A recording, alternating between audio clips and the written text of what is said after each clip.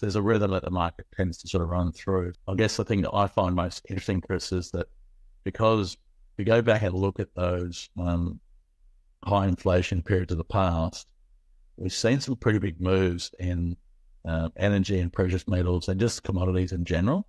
And we've seen some really big boom and bust cycles, but we've actually seen them not just have a boom and bust cycle, but do it over again and maybe even do it third time. Fortunately, what most people don't do is they look at the dailies or the weeklies and don't go back and look at some of the monthly, some of the longer term charts there. You and I know, Chris, the importance of being in a strong sector. Your odds of success are always double if you're trading in a strong sector here, as opposed to a weak sector.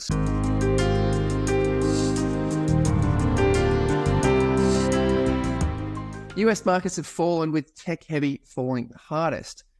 Looking at the equinox of the year, which is leading into when the Fed are going to have their first rate drop in a very long time.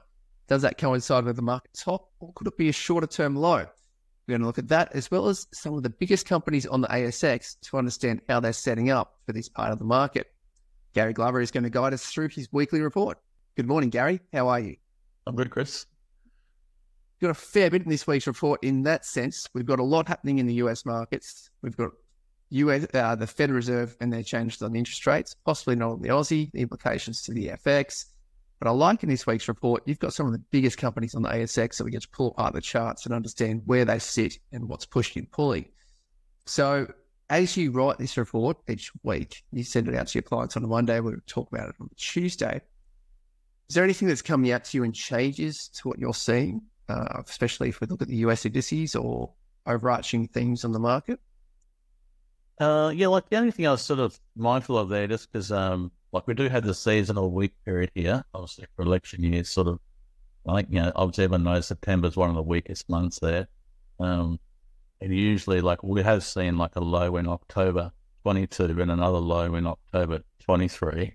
So we could see another low in October 24 as well. So that's been early October, actually, I think most of those other turning points there. So you can, we do get 1 year, 2 year cycles and stuff there. So the one thing I've learned over time is those sort of 1 year, half year, quarter year cycles. That's sort of how markets tend to sort of run and kind of rhyme, and then usually sort of, whether they go to, low to low or low to high and high to low, stuff there. Just there's a rhythm that the market tends to sort of run through. So they're just things that you sort of keep an eye on there. So yeah, I'm sort of curious as to how we're going to trade into that sort of maybe this September, October window. Oftentimes we don't see big corrections in these sort of election years, but it can get a little messy throughout that period there. So the two dates I'm really looking at for Chris is that equinox sort of date. That can be a bit of a seasonal turning point, but I think it's more important this year because that is when the Fed makes cuts and is likely to make rate cuts. So I think it's going to be quite an important date here for the market there, and also sort of early October as well, just because that'll only be a couple of weeks sort of following that, and that sort of sets you up sort of prior to the month before the election as well. So you've got a few things sort of happening here. So yeah, there's just a few potential setups there. It's like the 10, 20 year and a 16 cycle there, but all got sort of slightly different makeups at the moment. So just got to probably try and follow the price action here, I'll say, rather than trying to guess too far ahead. But I think last week that moved down there, coming off that sort of lower right shoulder here, and probably the level that it did find resistance there does sort of tend to indicate that we're probably going to probably have some follow through the downside. So whether that tightens up in here, maybe it only has a mild correction, stays off the last swing low, or whether we break that, whether we break the last swing low. I mean, that normally you're sort of looking for like a little ABC is the most common sort of correction that you'd see, and then we go and so maybe we get like an undercut of the low, and then we get the run up towards the end of the year. So it's just probably not an election year without an end of year rally. That's probably I think you're talking about maybe 1 out of every 10 doesn't have the end of year rally. So the odds do favour sort of a bit of a move here. Just needs to be just generally pretty weak and a bit messy around that sort of September, October. So it's probably just a time to be a little bit lighter here. So I'm struggling to find too many what I call A setups here at the moment. It's pretty messy. Funny thing is I'm sort of selling off here. So there's some interesting sort of seasonality in some of those resource names as well that are under the pump here. So I think if we're patient there could be some really, really good ending rallies for that sector if we don't jump in too early here and get a little dagger to our sides. So because they can be, those resource names can come off pretty quickly. We've seen here a bit of a waterfall decline again. So, but I guess the thing that I find most interesting, Chris, is that because we go back and look at those high inflation periods of the past, we've seen some pretty big moves in energy and precious metals and just commodities in general.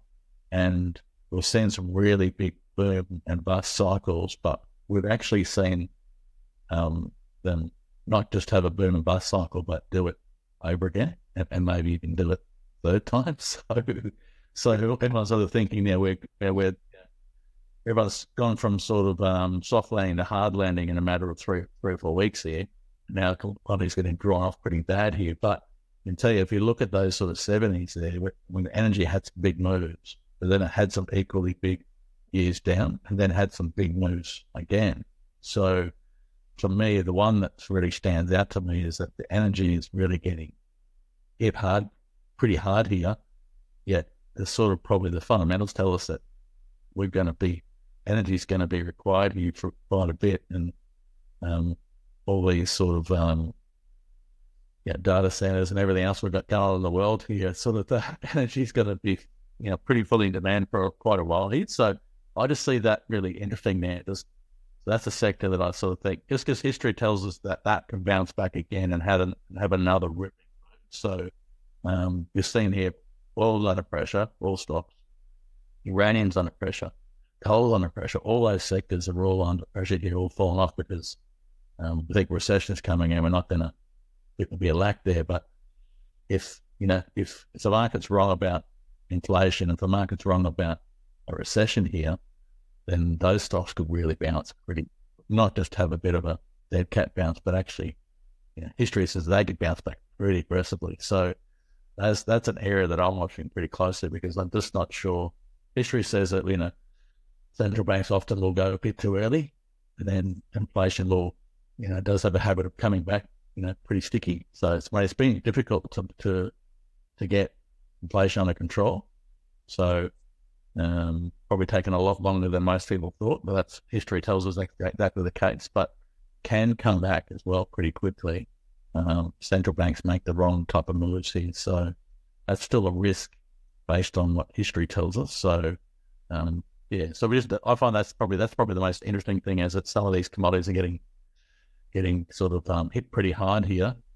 History says that maybe they can have another rally, not just an average rally, but another really aggressive rally. So that's probably going to require me to go and do some more homework on that, have a look at that closely and just see what other moves go. I wouldn't mind sort of go back and look at the 70s and see what actually, you sort of look at the energy, look at the sort of sectors, they're pretty buoyant, bounce back pretty hard there, but actually really into some of the stocks and just sort of seeing what actually occurred there. Because the 70s had some big moves up and down, up and down, and down. So we've already got that volatility in the market already.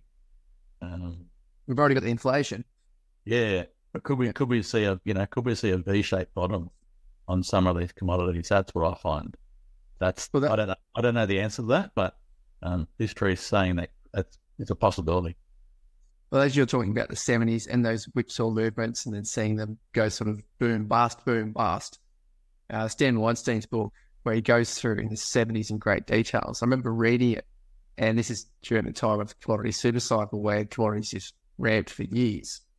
And he was talking about bull cycles and bull phases that lasted 3, 6, 9 months. And then they'd go for bear phases for 4 or 5 months. And then they'd be back into a bull phase. And it was just like your charts show, and we'll put a link below for your 70s inflation research. That sort of volatility. So you say that kind of thing is possible with commodities. We can have them falling off a cliff, and we'll get to those charts in a second for the individual ASX companies that you've put in this week's report. You're saying we can have those heavy periods where they fall 10, 15% and then rally 20% only 3 or 4 months later to then be falling another 10 or 15%. Is that possible in this environment? Yeah, I mean, some of the numbers, like just the whole numbers of each year, show that is possible. But I haven't actually drilled into gone through some charts of those sectors, specific sort of stocks. So I'd love to go through some of the big name energy stocks in the 70s, see if I can get some charts there for the decade and see the type of moves there, because that might be a bit more revealing than just a table each year of this total bet. Yeah, this asset class was up 100%, then it was down, that was up 200% the next year, then it was down 150%, and then it was up another 100%, and then so down 50 and down, so there was some big moves. I know that, just looking at the whole numbers each year, but I'd like to sort of drill in and actually have a look at some of those. So I need to go for do a bit of a data search there, look at some energy names, some big names from the 70s, and look at some 10-year charts there to see what those transpired. I think that will be probably more revealing there. Yeah, I mean, I think I know what it's going to look like, but I don't want to get sometimes we know that our biases can get in the way of reality, and Yes. but it does highlight there sort of like, and you've seen that the market turns so quickly here, and go from one camp to the other. We've gone from soft landing to hard landing pretty quickly here. So, I mean, if central banks cut rates here and all of a sudden they get a little bit too aggressive, Chris, and then inflation does rear its head again, then those commodities they'll flash back again. So, so that's definitely a possibility. And history says that's actually a strong probability. So just whether it gets managed, out here. So I mean, look, maybe the Fed does everything right, and we don't get any inflation's killed, and we don't get any inflation stays low, and we're on top of it, and then rates basically come lower, equity markets open up here, and inflation stays where it is, and we just have a good time for the rest next few years. That's it's a little bit too Goldilocks for me, but that's a possibility as well. But there's still history sort of says here that inflation's pretty sticky. It does have a habit of flashing back here. So if that's a possibility there, then those commodities could bounce back here a lot stronger than most people are probably thinking. Well, we'll definitely look at those charts just for where they currently are this year, and interested to see. I know it can be hard to dig up those charts, especially with all the mergers and acquisitions that have happened in the last couple of decades. But the S&P 500, obviously the more broader index, it did sort of have that double top, didn't quite get through it. They're saying it's important resistance level, and then you've kind of got a trend line. Is this kind of becoming a magnet now that we've hit this resistance level? It's kind of like, looks like it's drawing into this trend line, or what do you see happening? Yeah, that makes the most amount of sense to me, is it just to probably have a bit of a messy period. Probably be nice to actually have a bit of a time-consuming, pullback here, just something a bit messy there. Use up a bit of time and then just hold that level there. So typically election years don't get big corrections. You talked about we've had 6%, maybe 8.5% somewhat. So some of the indices. So that's kind of the norm there. We know September, October can be a little messy there, so maybe we'll get a little bit. But we just don't get big drawdowns in election years typically. So it just might be a little messy here for a while. So, but that's kind of more of a, I just think we probably just need to sort of come back and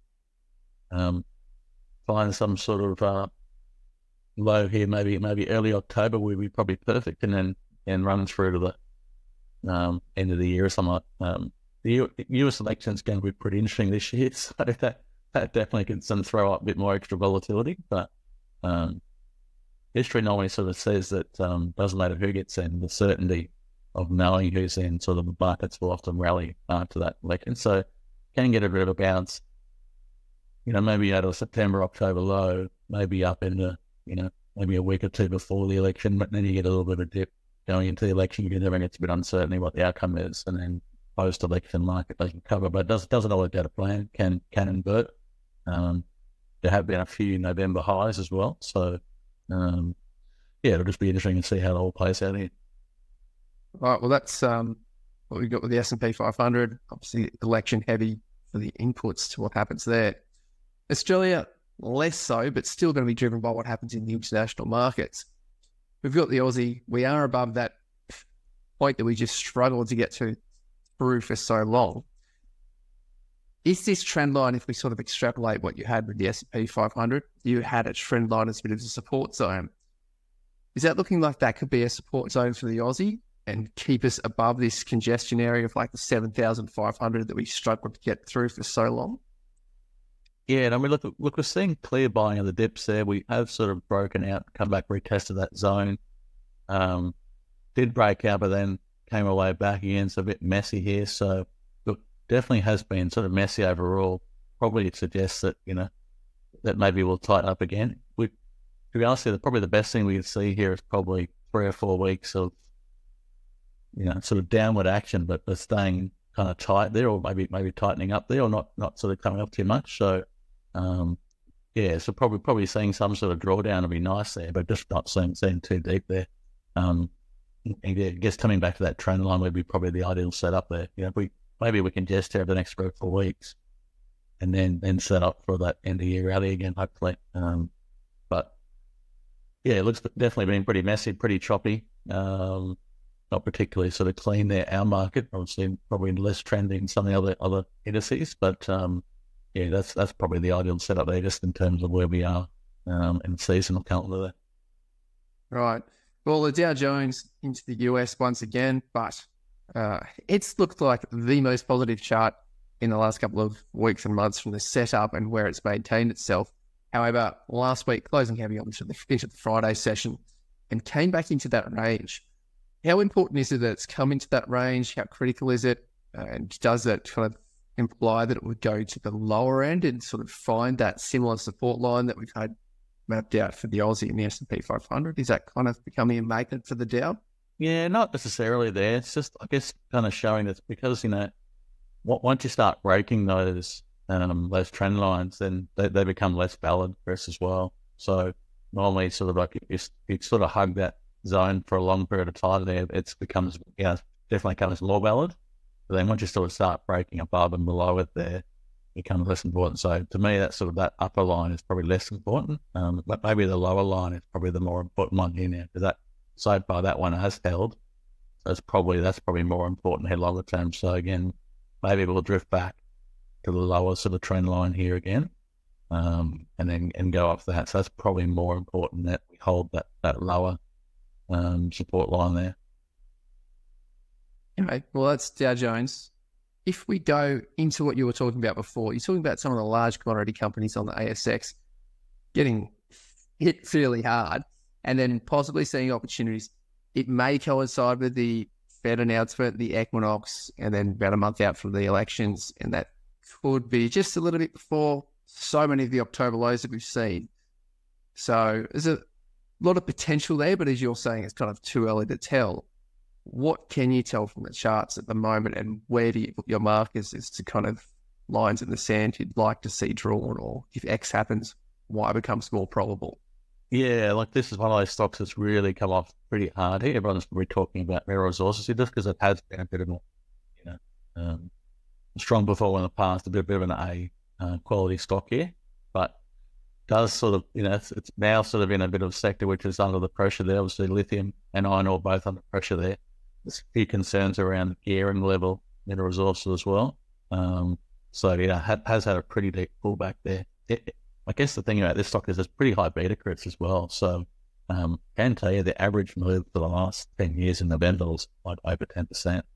So it moves. So I think, I was looking at the stock here, just sort of trying to find some sort of technical areas where, and oftentimes you're looking at sort of old highs, old lows there, that can be levels of support, and then just measuring the move from the first leg down as well, and just seeing what levels sort of stood out there. So the first thing that did sort of stand out to me was that sort of move down did find a bit of a did sort of snap back to the 38.2 level. So it's like this has an extension there. That's probably a level to look at there. So whether you look at the 38.2 or you look at the 161.8, so that's been important in the past. That could be important again. So that does sort of give us an area around $25 as a potential level. And that does happen to be sort of an old low as well on the way there. So that's a bit of a level to keep an eye on there. Probably not so treacherous as well is that probably 1.5 times. And also an old high there is around that sort of $30 mark as well. So that's another level to keep an eye on here. So we're probably there at the moment, $30. So whether it can hold here or not. But yeah, there's a couple of levels to sort of watch in there. That's probably my little window is to sort of those are the price zones there. But what you want to sort of see is, we talked about this on Friday as well. They're seeing some sort of support there rather than just sort of buying it blindly into a falling knife. You'd want to sort of see a bit of a bounce, maybe price tighten up, maybe make a second high low, and then break some sort of little B wave or just break some sort of consolidation there. So I think, sit back here and just sort of watch this one here. But yeah, I think this is definitely a stock that can sort of come out. And yeah, so I think historically, seasonally, November and December are the probably two strongest months for mineral resources here. So, this weekend's off here over the next few weeks. Might build a base in October there, but it could come out of here November, December pretty strong if you look at some of the seasonality on that stock. So definitely one we're keeping an eye on here. It's on the radar there, but I want to see some price action, that sort of stability action first before I jump in and catch this knife that might go straight through you. So yeah, because it looks pretty oversold here, but we know that you and I, Chris, know that these stocks that run and all the other ones that sort of decline, they can go a lot further down, or a lot further up than everyone thinks. So you just got to be a bit cautious there. So with that sort of gearing and the negativity in lithium particularly, might just put a bit more pressure on the stock here. But I'd be worried about it. I think $25 will be pretty interesting if it got down there. That'd be, I'd always be tempted to put a little parcel on my super fund there if I saw it get down there. All right, but obviously you do want to see that confirmation as well, volume support, and you've talked about accumulation cylinders, 0, 1, 2, 3 lows, all that kind of thing. So we'll maybe see more of that. But 25, well, that'll be an interesting level to see if it gets there. BHP in a similar space, less of a beta, but much larger capitalized company. Up until a couple of months ago, was the largest on the ASX. However, it has fallen, and the fall that it has had, coming from over $50, which is the false break on the chart you've got here, we're now south of $40. Probed it, but we got back under it. We closed the week under it. And you've got a box here, which has this coming back towards, and I want to just call this out on the chart here, the 2019, 2011, and 2007 high. How important is it to have a triple high there, and does it become gravity and a magnet that drives us back towards that range? Yeah, it can do. Yeah, when I was sort of looking at, again, when we had that false break of the highs, that does sometimes suggest you come back to the last swing low, which was around about $41 mark there. So we've already sort of hit that level there. So that can be a level that comes back to and bounces there, but it has had a bit of follow through there. So it's really looking through here. I mean, looking at the chart there, $36 is a bit of a level. That's sort of more recently. But if I went back historically, that 1911 and 2007 high, there was a lot of touches around there. So that's an old buy. Just again, we just sort of know that you look at those charts historically, longer term, the markets will come back and sit on top of the old high. They just do that over and over again. So unfortunately, what most people don't do is they look at the dailies or the weeklies and don't go back and look at some of the monthly, some of the longer term charts there. So that is a big level there because it's had multiple touches there in the past, and that was an old, those were old highs as well before we broke them through there. So that's why sometimes we do, markets have a habit of coming back there. And we can see that even in 22, it did sort of build off that, the level as well. So, so it's a pretty pretty big level there around that sort of 37 there for BHP. So be interesting to see whether we get down there or not. All right. Well, the next one in the list, Select Harvest, different part of the market indeed, and a different part of the chart. It has shown strength coming out of mid-May lows, climbing, having a bit of a pullback coming into July, but out through reporting season, it also had a pullback coming into the second half of July. It did a rapid climb from sort of the $3.50 area, getting over $4.50, and then pulling back. If we look at that, that's about $1 gain. And then what if we pulled back for 4 or 5 times as long, but didn't quite probably stayed halfway? How does that fit into your analysis of Select Harvest and finding an opportunity there? Yeah, no, look, it's still pretty tight too, that price action. So it has sort of tightened up. Not a lot of volume in there as well. So I think that looks sort of constructive from that point of view. Just because the market's a little bit weak here, definitely just want to sort of see a sign of strength there, because we're sort of seeing like a lot of congestion, a little bit of weakness and stuff there, and pretty volatile sort of price action there. So I thought this one looks quite good there. I like the fact it's gone back to retest the high, just sort of crawling up under the high here. Not a lot of volume here recently, so but it can meander around here, but Chris, it can sort of hang around here a bit longer here before it breaks up here. So I just think you want to sort of see, I think it's one of those stocks that's holding up quite nicely there, showing a bit of relative strength, and I think the price and volume looks pretty attractive as well. So just want to probably see a break of that sort of 425 zone there. Just that sort of had a couple of touches there now, sort of hasn't been able to reach that level. So that's definitely a level to sort of keep an eye on there. I think if we break that level, then it could go through. But I think we'll go back and retest the high for one thing, but then ultimately we might be able to push through that high if you're looking at some of the longer term charts on there. So it does look kind of constructive. Nice. Well, it's good to have a constructive chart as the market's been falling. Block SQ2 is tick up. Still in that sideways consolidation, albeit extremely wide in the sense that it's coming from $90 to $130. But it's fallen back from 130 in what seemed to be a steady decline, and then seemed to be going sideways. And particularly the last 3 or 4 weeks on this weekly chart have been somewhat slow in comparison. Yeah, it's very, very tight. Look at the volume there, Chris, as well. Very lightly traded in those 3 weeks as well there. So no price action. So just look like a bit of accumulation occurring at the low, around that low, and then we've had a little bit of a sideways sort of shimmy here with not much volume there. So the sector itself there, we're seeing Zip, Pyro, Hum, just some pretty strong results there. So some strong price action. So you and I know, Chris, the importance of being in a strong sector.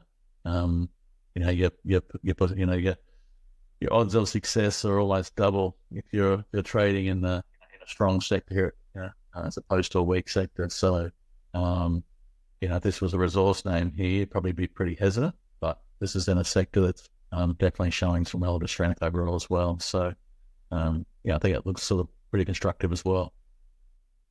Nice. Well, we go to the biggest company on the bourse now, not what's known internationally as the big Australian BHP, but the biggest on the bourse, CBA, with that stellar run going from 100, which seemed to toy and struggle to get through 100, 110 for some time over the last couple of years, but then has tracked it and is now north towards 145. We've talked about this a few times. Historically, the multiples that it's trading on, which is a value that you look at companies from a fundamental perspective to look at whether they're cheap or expensive from a historical perspective for that company against their peers as well. It's very expensive.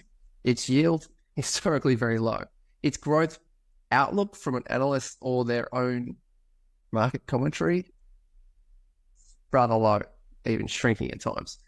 So putting that together, this company's shooting the lights out and has climbed significantly and is now the biggest on the bourse. When you look at the chart, what do you see? Yeah, it's funny. I think the average, most broker valuations are sitting under $100. So definitely is going against the grain here. But I mean, as I say, we know some of the momentum names can sort of keep pushing up here. All I guess sort of say is, like, if you look at sort of in the past, I've sort of noticed a lot of these stocks will sort of, these sort of stronger names there. And then some of the sort of, what I call, more important sort of tops and bottoms there, they will be in denominations of sort of cycles and that, and usually like the denomination of a half year or a full year or a quarter year cycle. So oftentimes they can go like the last leg up can be 3 months into the top, or they can go maybe half year from the last top or half year from the last low, something like that. So there's just a few cycles to be sort of wary of there. So there was a cycle there about 6 weeks ago, which I did identify. We did get a bit of a reaction there last time, but it wasn't that important. I think it came off pretty hard for about 6 days. Stock might have dropped about $6 or $8 in one of those days in particular there, but it has bounced back there again. So it's down now, sort of on another new high, which is pretty incredible, pretty breathtaking for what is sort of a stock with pretty flat earnings here. But again, just looking for some potential sort of timing there. So do have a bit of timing here, sort of around end of last week, sort of start of this week. And that's another sort of half year sort of cycle there. So it's just telling me pretty, just be careful here. As cautious, there might be in the past, we've seen markets sort of turn around those dates there. So usually I sort of allow for a day or two. They can get an extra day or something. But yeah, just that does look very extended, very vertical here. And just has some timing here as well. So, we'll see what we get a reaction. We maybe want to get a small reaction like last time, who knows. But just some risks there, just based on what I've observed over the past and time there, these cycles can be important there. That's, it's basically half a year from that. I think 8th of March was the sort of last sort of key high there. We had a little bit of a 3-way pull there, and then we've gone vertical pretty much sort of since then. So that's kind of the last high there. So that 180 days or 90 days from that is important there, or 90 days and 180 days from the last low can be important as well. So they're often how they do culminate. So just sort of something just to be mindful of. It's got pretty vertical. There's a pretty fast move there. The thing I did like actually when I extended that range out was that I went back to my GAN ranges, which was like your 1/8 of your like rather than the Fibonacci's. I looked at the GAN ranges, which is like 1/8 ranges and stuff there, because GAN looked at 1/8 and 1/3 things like that. So this has run sort of like the last leg up is 3/8 of that, of the entire range. And I think I've sort of said in the past that sometimes the last leg can be like 50% of the whole move. This is going back on a monthly chart as well. So that's a pretty decent move here. So from 110 to sort of 144 there, that's kind of 3/8 of our monthly range there. So it's a fair move in a short period of time here. So that's why we're going to be careful of those sort of really sharp, aggressive moves at the end of a move there. Well, the timing can sound odd, but I remember you were trading and you did buy some shorts and did quite well. So I know you won't often talk about your own trades in that sense when you won't give yourself credit for it. But at that time, you were talking about the timing. And people can go back to the videos and have a look. And I remember you did trade quite handsomely with that. But in this space, we do have CBA as being the largest. It's not the best performer in the last 12 months. That's interesting. We've seen another bank take out the title. The one that's taken the wooden spoon for the big four banks on the ASX is ANZ. They've had some pretty poor form from their bond trading side of things. And it was interesting to see that they had made no progress from their last inquiry on that about 4 or 5 years ago, which is terrible. That does reflect in their share price being the laggard in the group. However, they still have gained and put on more than definitely the miners. What's ANZ chart telling you?